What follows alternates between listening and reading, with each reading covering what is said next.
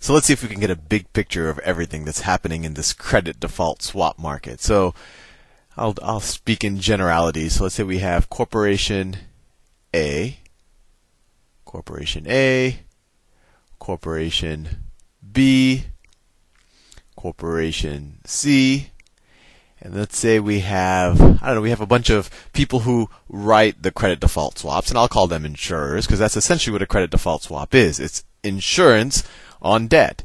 If someone doesn't pay the debt, then the insurance company will pay it for you, and in exchange, you're essentially giving some of the interest on the debt. So let's say we have Insurer 1, Insurer 1, let's say we have Insurer 2, and some of these were insurance companies, some of these were banks, some of these may have even been hedge funds. So these are the people who write the credit default swaps, and then there are the people who would actually buy the credit default swaps. So in the previous example, I had pension fund 1, that was my pension fund, and then you could have another pension fund 2. And let's just see, let's redraw some of the connections between the organizations. So maybe let's say pension fund 1 were to lend $1 billion to A. A will pay pension fund 1, I don't know, 10%. But pension fund 1 wants to make sure that they'll definitely get the money because they can't lend money to people with anything less than stellar credit ratings. So they get some insurance from Insurer 1. So what they do is, out of this 10%, they pay them some of the basis points. So let's say they pay them 100 basis points. 100 basis points. And in exchange, they get, I'll call it insurance on A. This is this new notation that I'm creating. They get insurance on A. Fair enough. And the reason why this I1, this first insurer was able to do that is because Moody's has given them a very high credit rating. And so when they insure something, you're essentially the total package, right? The loan to this guy plus the insurance kind of is like you're lending the money to this guy, but you're just getting more insurance. I mean, you're getting more interest, right? So this bond becomes a AA bond because it's the odds that you are not going to get your money are not the odds that this guy defaults, but it's now the odds that this guy defaults. And Moody's or the Standard & Poor's have already said that, hey, these guys are good for the money, they're AA or whatever. So now your risk is really a AA risk and not a BB risk or whatever. But anyway, this happens, this is Corporation B, and maybe Pension Fund 2 wants to lend to Corporation B. I don't know, maybe they lend them $2 billion and they get I don't know, they get 12%. Maybe Corporation B is a little bit more dangerous. But once again, they go to this first insurer, and I don't know, maybe they get some of it. Well, let's just say they get insurance on B. And B is a little bit riskier, so they have to pay 200 basis points. 200 basis points goes from Pension Fund 2 to B. Now, already this is a little bit dangerous, right? Because you can think about what's happening. One, as long as this insurer does not get a downgrade from their credit ratings from S&P or Moody's or whoever, they can just keep issuing this insurance. There's no limit for how much insurance they can issue. There's no law that says, you know what, if you insure $1 billion of debt, you have to put $1 billion aside so that if that debt defaults, you have that billion. You definitely have that $1 billion there. Or if you insure $2 billion here, you don't have to put that $2 billion aside. What you have is a bunch of people who statistically say, oh, what's the probability that all of this debt defaults? And so I just have to keep enough capital so that probabilistically whatever debt defaults, I can pay it. But you don't keep enough capital to pay all of the defaulting debt.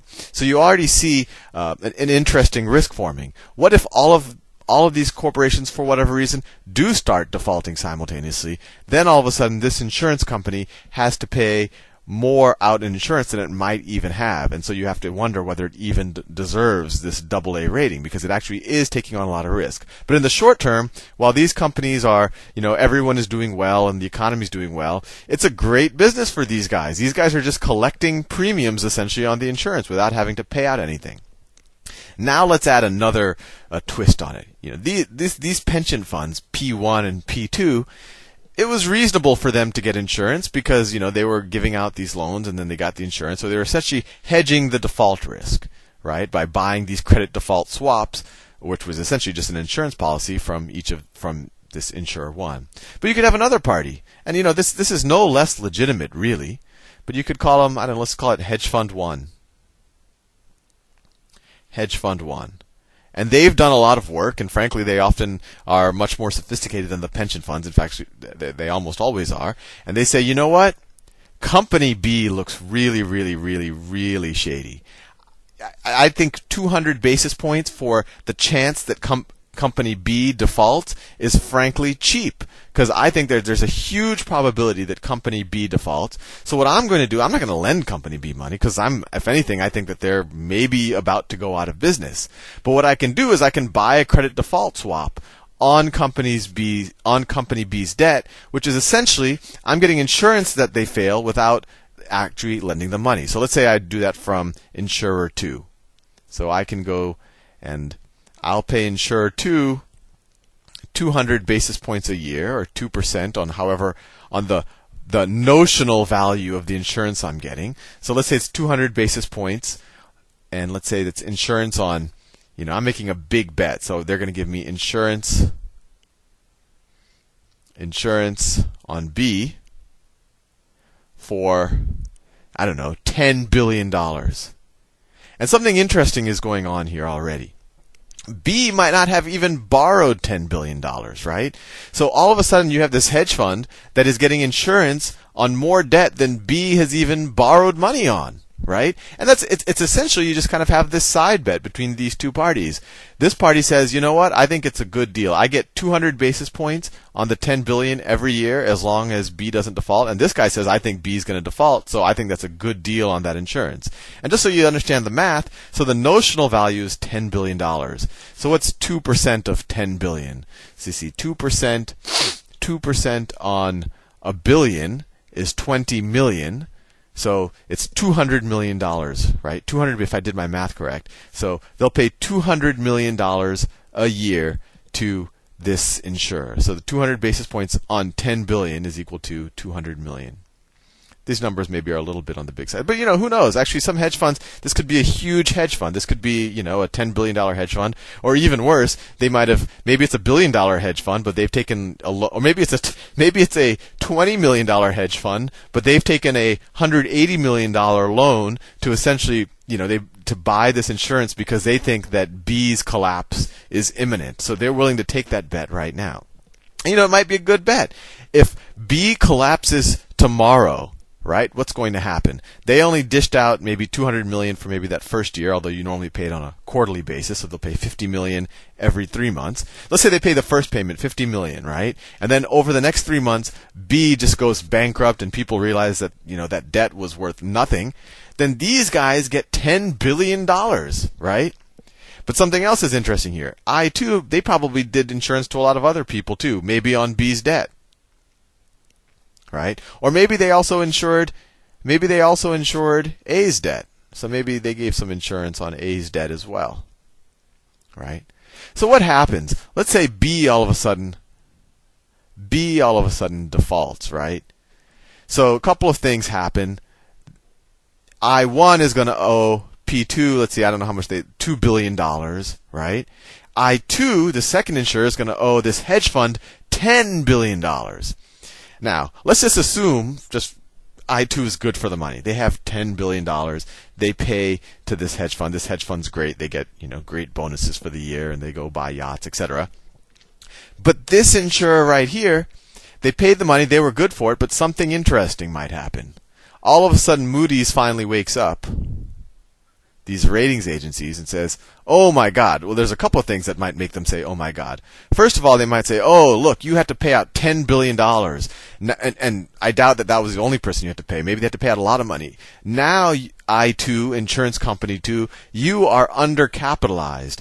I am now going to downgrade your rating. So you were AA, but since you've had to give out all of this capital, Moody's is now going to downgrade you to, I don't know, B plus. I'm just making these ratings up, but that's the sound of how these ratings happen, right? A is better, B is worse. The more A's you have, the better it is.